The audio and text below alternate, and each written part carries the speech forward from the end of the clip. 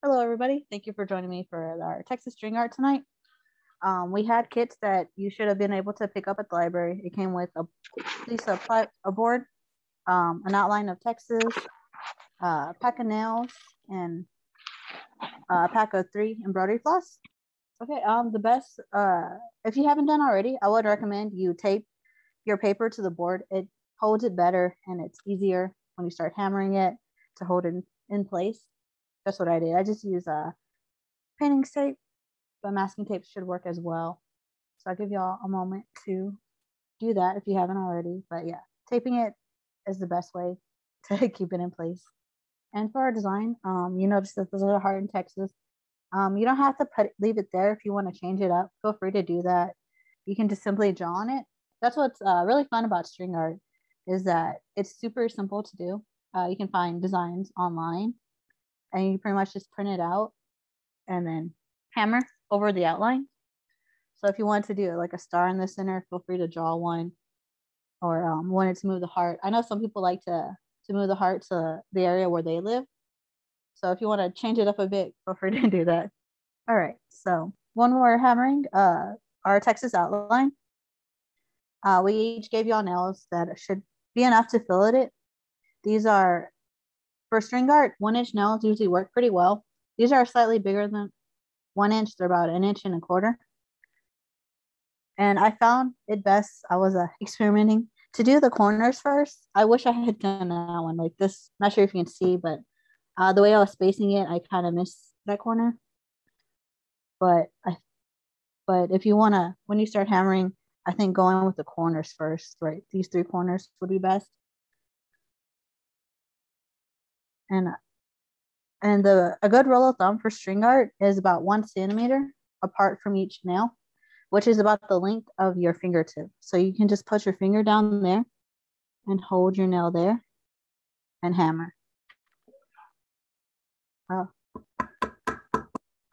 put a towel under my board. I'm not sure if you guys noticed, to kind of help mute the sound because it's going to get loud when you hammer your boards.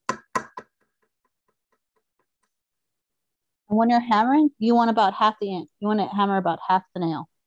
That was my next question. Okay. Yes, about half the nail.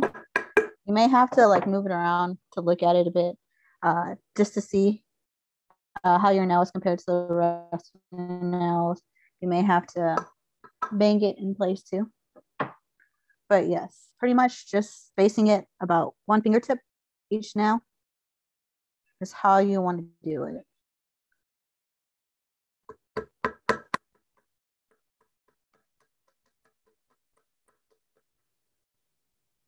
See, just like that. Ooh, this one's kind of crooked. It's pretty simple. Does anybody have any questions so far? Okay. So I'm gonna keep going for a bit.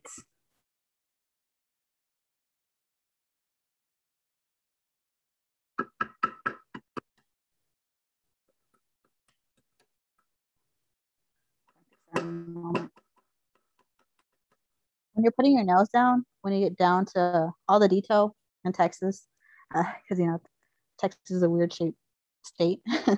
Don't worry about getting all the little nooks and crannies. We just want the basic outline.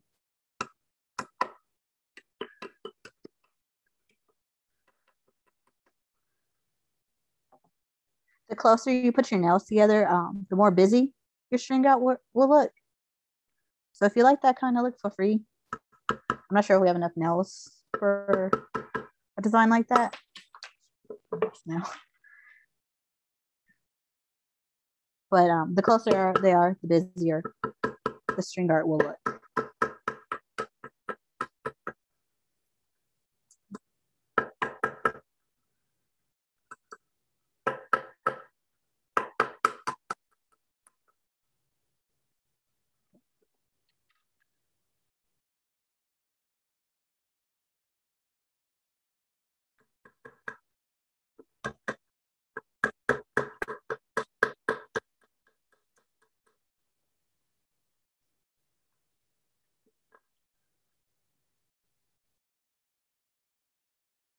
I'm trying to leave the heart part open just a little bit because I'm going to nail the heart and then close it off.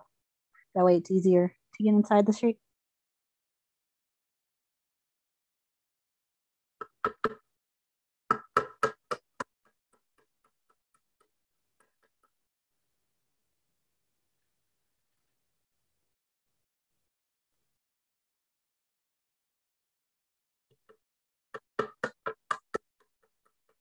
It's pretty fun to do. And they're easy to do on your own. The only thing is finding the right board to use. We got all our boards from Home Depot. They cut them for us. If you get one from somewhere else, just be careful with your nail sizes because you don't want to hammer your nail through your board. But that definitely should not be a problem with these boards.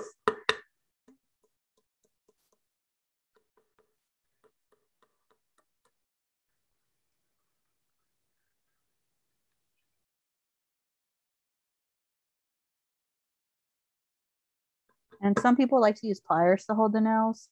Sure.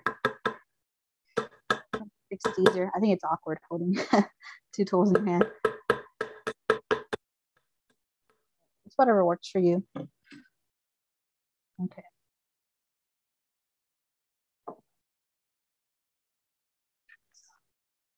Okay, I'm gonna go ahead and put some nails on my heart. I'm gonna start right here in the center.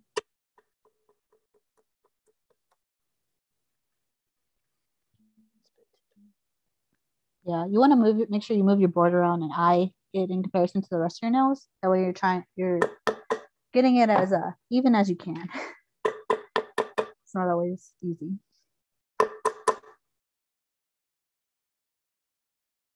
For the heart, I did the 2 points first.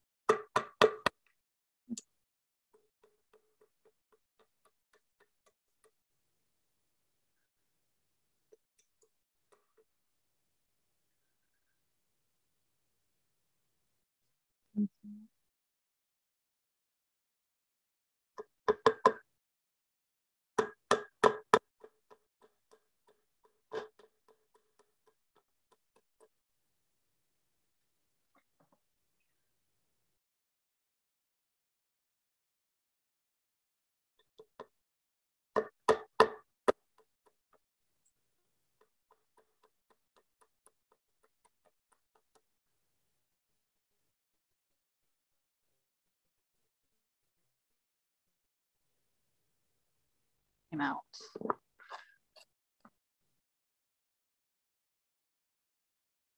With my heart, I would recommend putting the nail a little bit further in, not exactly where the printer, where the point shows on the piece of paper.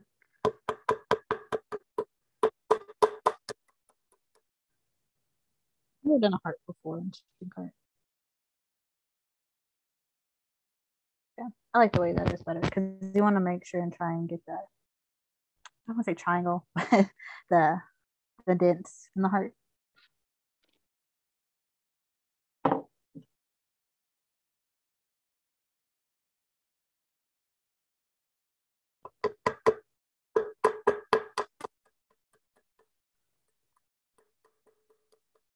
For your heart, if you want a tighter looking heart, go feel free to put more nails if you're able to.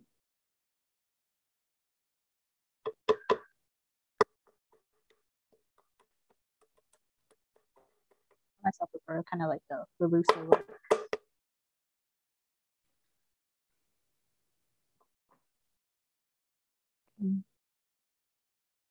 Yeah, see here.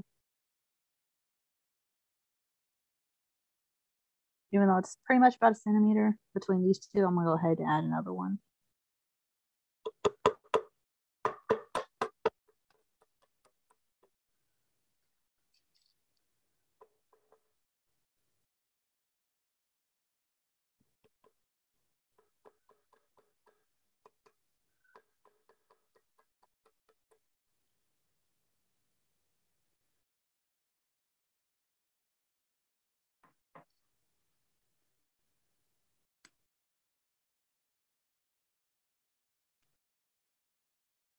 When you put your nails in the center, you just want to think about how you're gonna want to string it and how it's gonna look. So that's when you nail it, when you think about how many nails you want to put in your heart, just think about how it's going to string and how busy you want it to look or how loose.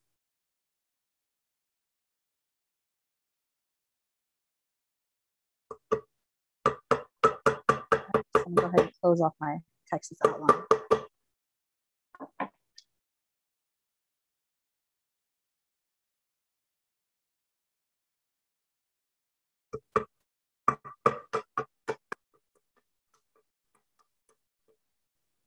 And like I said earlier, you don't have to be super precise with your outline. I know it has a lot of the details of the ridges in Texas, but we just want the basic shape. It will make stringing it much easier.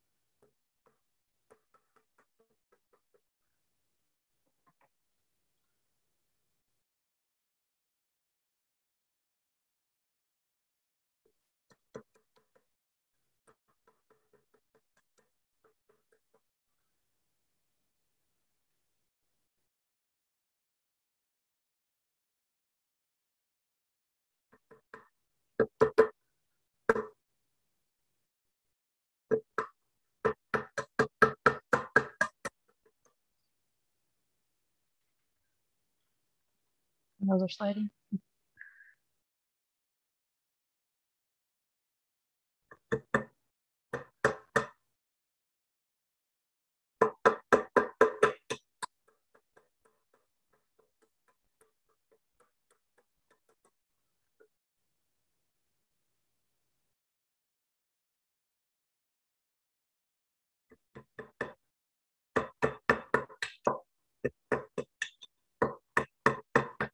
I hate how loud it is, but I really like hammering.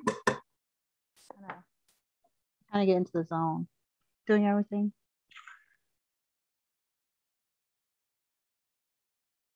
Crafting is always very therapeutic.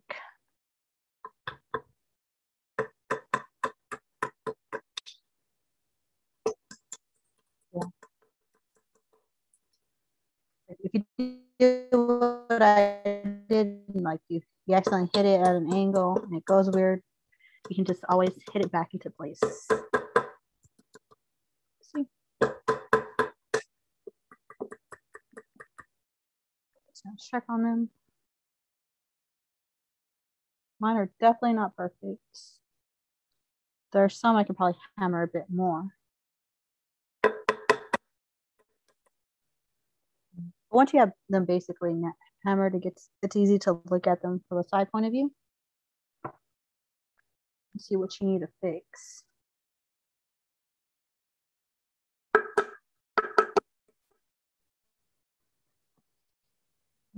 I add more nails to my heart.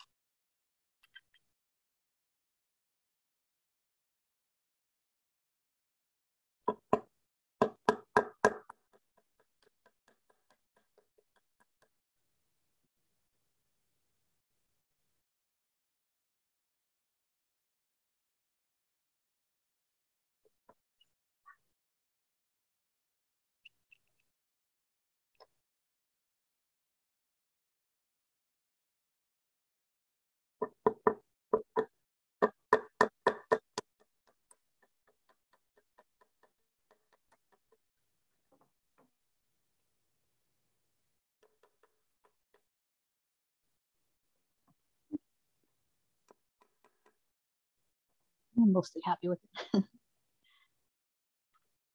How's everybody doing so far? It's all coming along for everybody? All right, that's good. Yeah, it's coming along good. Thanks, Debbie. yeah, this part is the hammering part's the pretty tedious part, trying to get everything in there. But like I said, the rule of thumb is the length of your fingernail, your fingertip. If you want to be precise, you can bring out a ruler, but this works pretty well.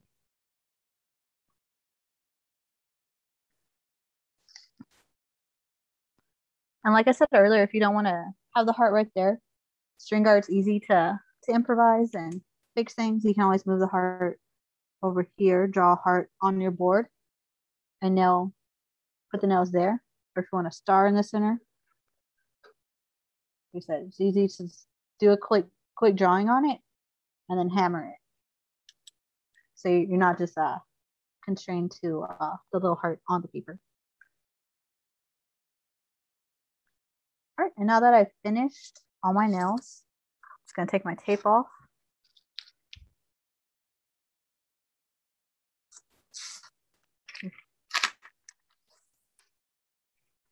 Your paper towers, that's okay. We're about to rip off the paper.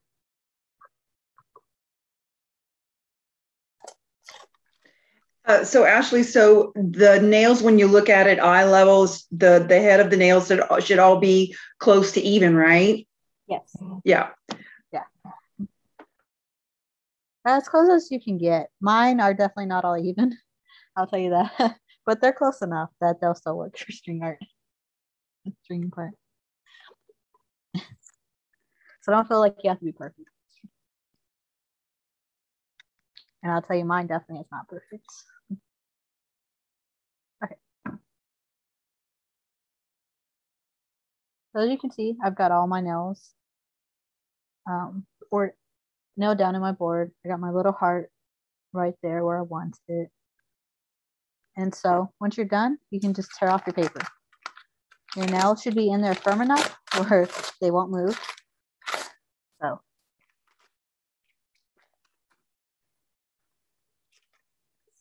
the one thing is you might get some pieces of paper stuck around your nail. If you have some tweezers or some pliers, you can simply take them off. That's the only thing about the paper. But it makes it much easier to do designs.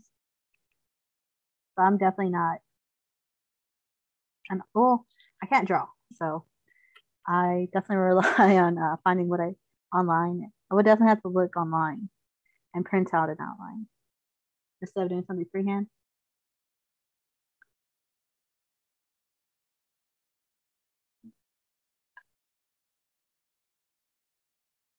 You just want to go in and take off those little scraps of paper.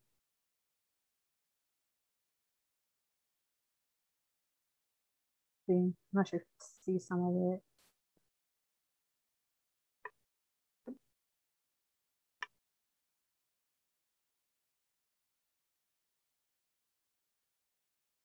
I'm not sure I like my heart too much.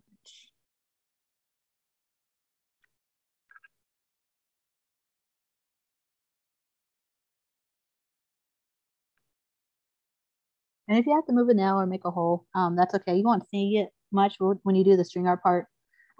Because when I first started the heart, I put the nail up higher and I didn't like it, so I took it out.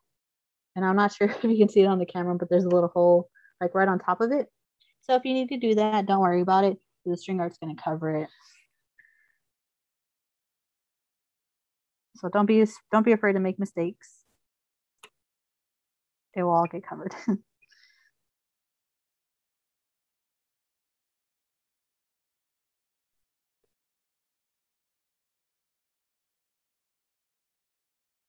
That's how you nail down your nail art board.